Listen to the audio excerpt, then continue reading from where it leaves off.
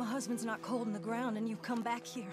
Archie, I nearly paid off what was owed. Your husband knew the rules when he took that money. Now, I'm real sorry about the way things turned out. But he had a choice. Ain't my fault about the way the world is. He didn't have a choice.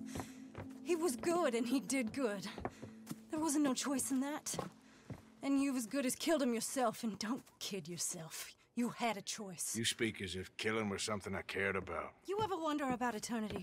You should. I hope it's hot and terrible, Mrs. Downs. Otherwise, I'll feel I've been sold a false bill of goods. Now, please, give me that money.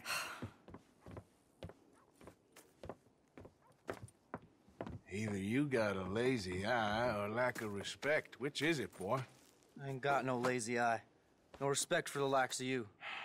Well, maybe when your mother's finished mourning your father, I'll keep her in black, on your behalf. You think on that, boy? Well, maybe you shall, sir. And maybe other events will transpire. You best stick to them books, because mark my words on this. Vengeance is an idiot's game. Ah, Mrs. Downs, thank you for your punctuality. It's next to godliness, isn't it?